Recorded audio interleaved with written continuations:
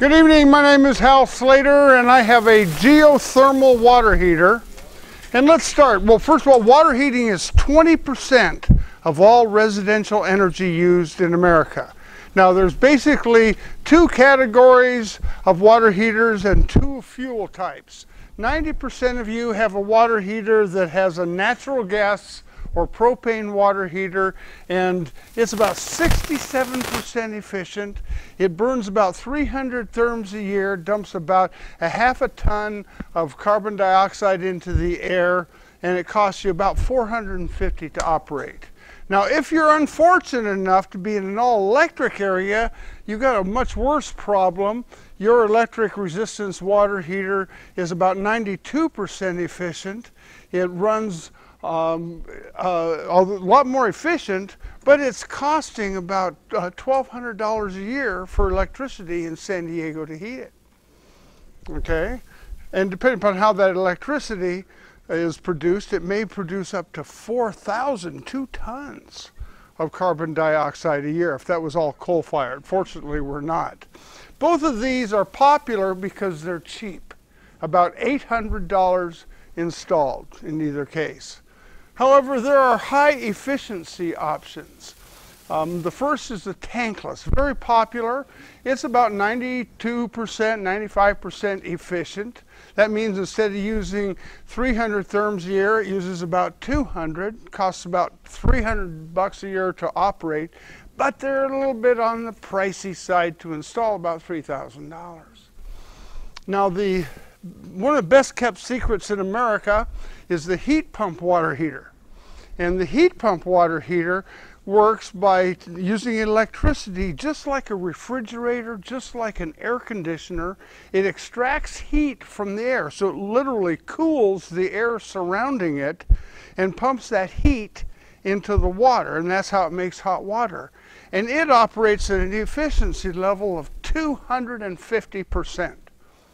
And that means that even in San Diego, that's down to about gas water heater pricing, $420 a year, but they're a little on the pricey side, about $2,000 installed. That's average, you can get a good deal. But what I've done is gone a step further, and now I'm awfully sorry, all of these things work great on a Mac. And then I stick my jump drive in here, and here's what I got. Okay, what I've got is a geothermal water heater.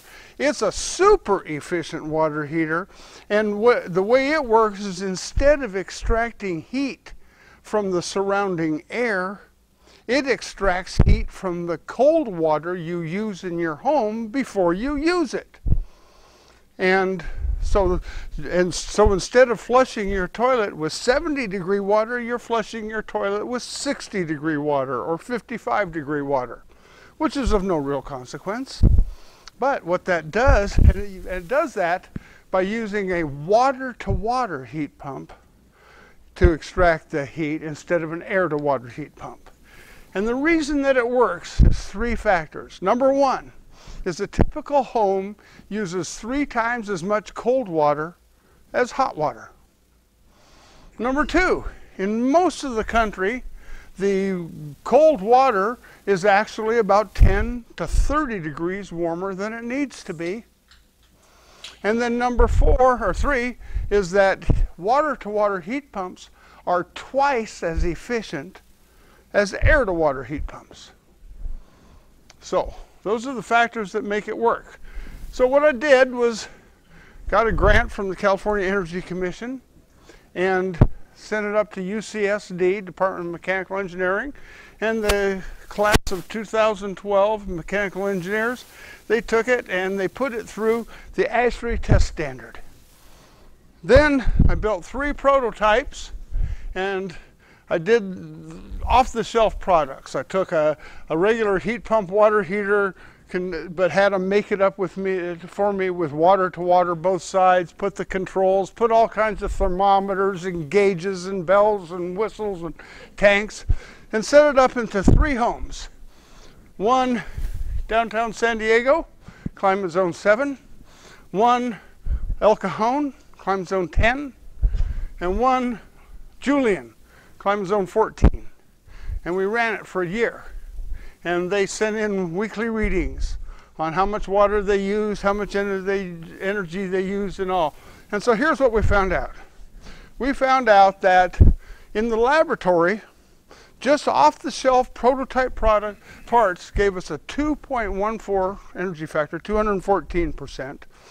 So with some optimization and all, the university thinks we can get that up to 4.0. In the home, we actually exceeded the in-the-home test standard for air-to-water heat pumps with what's called the overall delivery efficiency of averaging of about 1.37 compared to their 1.38. So we beat, excuse me, we're 1.38, they were 1.37, so we beat them by just a little bit. Oh, man, lost all the bars on this chart, but you can see the numbers, okay? So here's the way we're looking at it, is that if you were to burn natural gas in a combined cycle generator, make electricity, send that electricity down the pike, you lose about 2/3 of the power in that gas. But when you run it through a heat pump with an efficiency of 4.0, you actually get 1.32 times as much energy out of it, and that's assuming that all of the gas was used efficiently, which isn't a very good assumption. So, and cost comparison, how much do we cost to make compared to something else? And I got a quote from Bradford White, one of the big 3 water heater manufacturers, that this system would cost about $200 to $300 more to make. From our experience installing it, we actually don't think it's going to be much at all. 50. And so, bottom line is, this is a better way to heat water. It's got a lot of advantages, and my time is up. But I do hope you vote for me.